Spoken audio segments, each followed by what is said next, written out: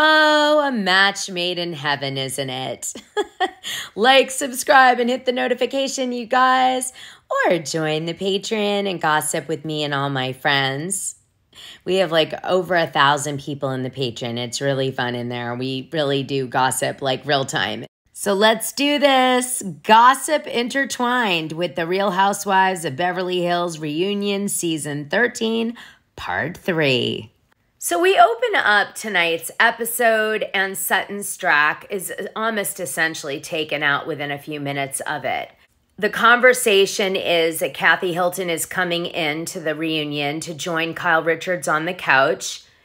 Kathy's a surprise guest. No one's supposed to know, but, you know, it was leaked. But anyway, Kathy, you know, comes in and she sits on the couch and Andy Cohen is building this whole thing up to get Kathy going.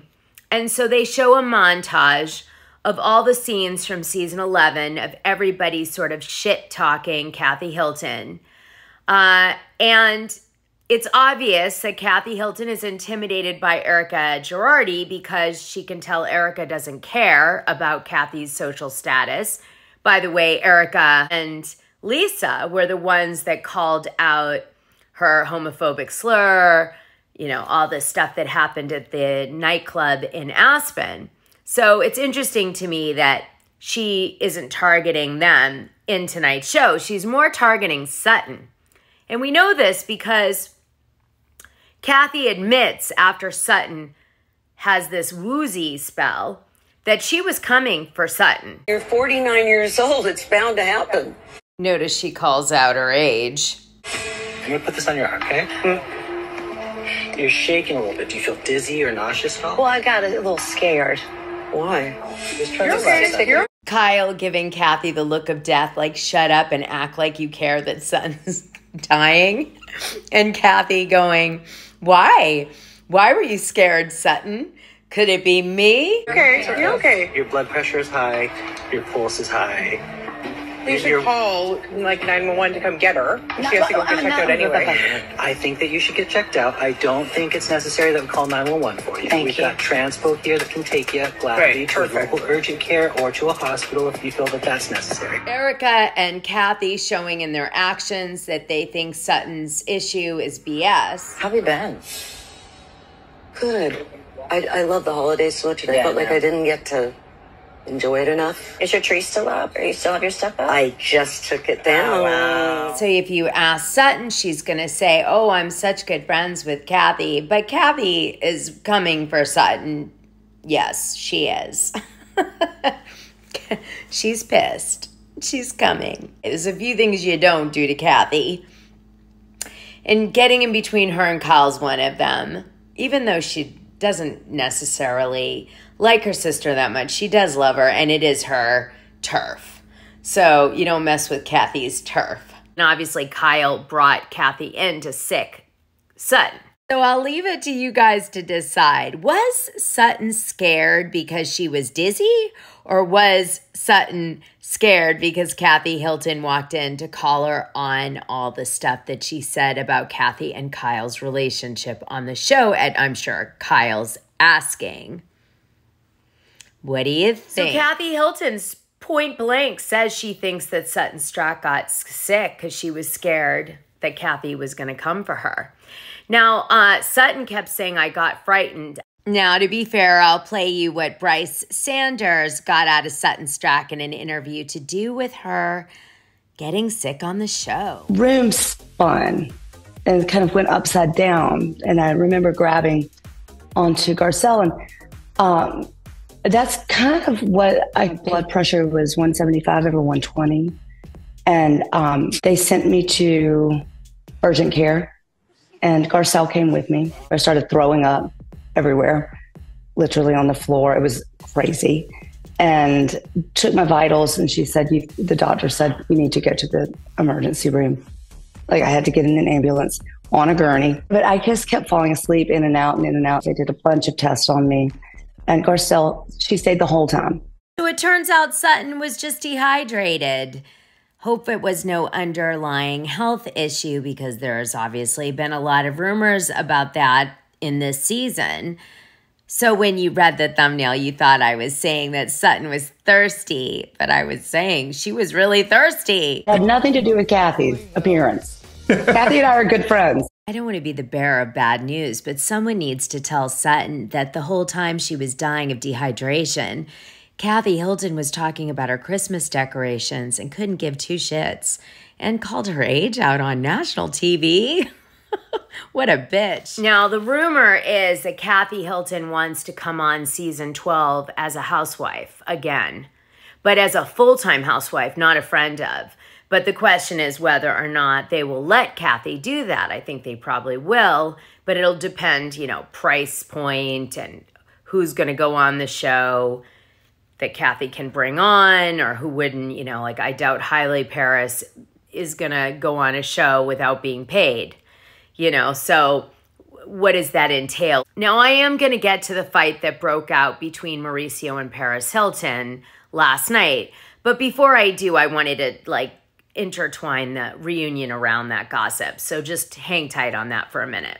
Also odd, there was no ambulance. All we see is Garcelle and Sutton leaving in like a limousine SUV off to the emergency room. So I'm not sure where this conversation about an ambulance came up. Andy said that there was an ambulance called for them and they went away in the ambulance, and she just said they were in an ambulance, but we never saw an ambulance. They showed like a black SUV taking them away to the hospital. So where was the freaking ambulance in all this? I want to know. I mean, maybe it was like they took a limo to an ambulance. It's weird, but it's possible. Very strange. We didn't see Sutton throw up or any of that other drama either, but I mean, you got to assume that if she did all that, then it wasn't Kathy Hilton, although Kathy would say otherwise. So then the next part of the reunion is really Kyle Richards talking about her relationship with Mauricio, and then Kyle Richards talking about her relationship with Morgan Wade. But before we get into that, let's talk about the fight that happened with Paris Hilton and Mauricio. Here's what Mauricio said on his Netflix teaser that they released. They're obviously releasing information on the Netflix show at the same time that it's releasing on Beverly Hills. There's definitely some synergy happening between Bravo and Netflix, or Mauricio and Kyle, I'm not sure which, on things that are coming out. Because this whole thing came out on the part 3 of the reunion tonight that we're about to hear, but from Kathy and Kyle's perspective versus Mauricio's perspective. And it just so happens that Netflix released this on the teaser this week too. I mean, you know. I can't believe I'm sitting here, first of all. I am so happy that you are. You know, I remember when you joined Hilton and Hyland and we were still there. I was a young boy. Then I left. I don't know if you know that story. Was your goal to be brought in as a partner there, and that just didn't work out? That's exactly what happened. So, you know, I think I got kind of fucked by Hilton and Hyland. And when I say fucked, you know, like today I'm happy. But there was 100 agents at Hilton and Hyland. They did $1 billion for the first time a year. I was 19.6% of their production. And I went to Rick and I said, I really like equity, right? And to be a partner. He went back, he talked to Jeff, he got back to me, and basically I was told no. Then I went home, I talked to Kyle. I go, this is really going to cause a lot of stress between you and your sister and your family, and I don't want to do this move of leaving and starting a company if you're not comfortable. She was 100% supportive. And then I remember they said to me, how did you not give us any warning or any issue? And I was like, warning? I think Hilton and Hyland is an amazing company, and I would never be caught dead speaking poorly about them because I don't think poorly about them. And I am Rick's brother-in-law. But unfortunately, it got sour because it really affected the family, Kyle, more than anybody. You know, her family stopped speaking to her. But she understood that what was done to me was wrong, and she stood by me. And at the end of the day, I needed that. All right, so what are the differences in this story? Kathy Hilton says that Mauricio told them on a Thursday that he was unhappy and then left on like a Monday, so gave them no notice, and he poached agents from Hilton and Hyland. And I knew that. I actually just said that in the Patreon last night, but that's a known part of the story, which was what really set Rick off. It wasn't so much that Mauricio suddenly left. It was that he poached agents. Now, Kyle brought a new element into the story tonight in the reunion, which I didn't know, which was Mauricio had the agency within Hilton and Hyland. Sometimes agents, for marketing reasons, will create the Anderson Group, and that's in Douglas Elliman, for example. Well, he had the Mauricio Umansky, the agency within Hilton and Hyland. So the way Mauricio saw it is he just took his little gang and left. But the way Rick saw it is you took a bunch of my agents that were under your sort of marketing umbrella and took them from me. And he had specifically asked Mauricio not to poach agents. And Mauricio obviously didn't respond or just did it. I'm not sure, but that's what really caused the issue. Now, that was actually one of the three major fights that Kathy Hilton mentions on the reunion tonight that Kyle Richards and her have. Although they've had a tumultuous relationship, they've only had 3 whoppers, and that was definitely one of them. Now, Paris Hilton dropped this when she saw the Mauricio Umansky trailer clip. She said, "My father's a consummate gentleman and has always taken the higher road. He would never speak negatively about his family, especially in the press. Frankly, we are all sick of him using the Hilton name every chance he gets to plug his lame show. It is enough already." Ooh, Paris was very activated for her to do this, because you have to know that this is not on Paris Hilton's brand. This is not in the PowerPoint, which is what she lives her life by. This was actually a very old Paris response. Paris in the old days wasn't a unicorn girl. She didn't take the high road. She said horrific things to people. She was awful in the way that she behaved, okay? And her new behavior is her whole rebranding following This Is Paris. And she doesn't come for people. And even though she's on Paris in Love, she tries to really keep it, high level and inspirational and sliving and pink and all this stuff. So this was really a departure and a shout out to the old Paris. So I was like, uh-oh. But you got to know the Hilton family hates Mauricio, okay?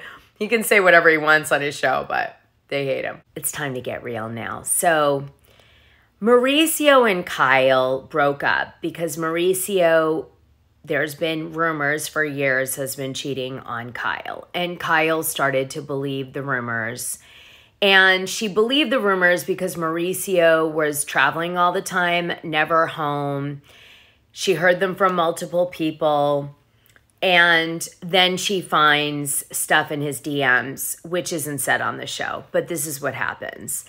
And she really starts to believe, based on these flirtatious DMs that Mauricio has in his phone, that he might have cheated on her or has had extramarital relations. And once that happens, something inside her dies. Really dies, because she can't deny it anymore. And she kind of falls out of love with him. Now, Kathy tries to shout out in the reunion that she thinks this has been a problematic marriage for the last 3 years, and Kyle cuts her off and she's like, no, that's just not accurate. Really shuts her sister down. But I think it is accurate. So Mauricio leaks a video from Aspen where he's talking to a girl saying he's moving out of Kyle's house and he's single. I mean, obviously he leaked it in time for the show tonight. Come on. So we kind of get that off the table. We now know, and yeah, okay. And then we move on to Morgan Wade. And really what comes out of it is Morgan Wade and Kyle are not in an official relationship. But Kyle is open to dating Morgan Wade. And she will, and maybe has, dated Morgan Wade. But she's not going to define it further than that. And she said, no, they haven't had a relationship. She also said Morgan Wade hates being associated with the show and wanted to go back to her focus on music and get out of the limelight of Real Housewives of Beverly Hills. And so I think this is a semantics thing where Kyle's like, I'm not ready to come out and say I'm girlfriend and girlfriend with Morgan Wade, but I'm definitely open to having a relationship in the future with Morgan Wade. And I'm not defining our relationship right now, which might mean that we're sexual and it might mean we're not. But she definitely has got feelings for Morgan Wade that is not typical of just a basic friendship, okay? And she makes that pretty clear. Face Reality 16 noticed that Kyle Richards was caught at the Stagecoach event, which is mentioned in the reunion tonight in regards to her and Morgan Wade's relationship. And she had been sent this gossip way back when by someone, Anon, and she posted it tonight, and I thought I'd share it with you. It said, side note, my friend is a contract employee for festival production, and she said at Stagecoach 2023, Kyle was there with Morgan and saw them holding hands back then. So, there you go. So they're going to start filming in April. They're right back in production again. So I think we're going to see Kathy and Kyle as the big anchors of next season. Although, you know, you never know till the contracts are finalized. But I'd say that's in the works. That's a wrap. Season 13 in the can. So now we move on to gossip videos for a while to replace this recap. Yay. I also was asked if I would like to do a once a week kind of social hour with you guys where we just share our opinions on gossip that dropped that week. And I wanted to hear your thoughts about that. If I was to kind of do a gossip dump of like the best stuff of the week on, let's say, a Friday for an hour with you guys, would you want to watch that live and comment about your feelings on things of the week? And like, I'll talk about it too, what you're saying, and we all kind of just powwow about stuff. Oh my gosh, I'd love to do one on Kate Middleton. Okay, and the Patreon, we're obsessed. So let me know if that's something you would enjoy out here in the YouTube space, okay? Put it in the comments of this video and I will read these. I know sometimes I don't, but this one I will.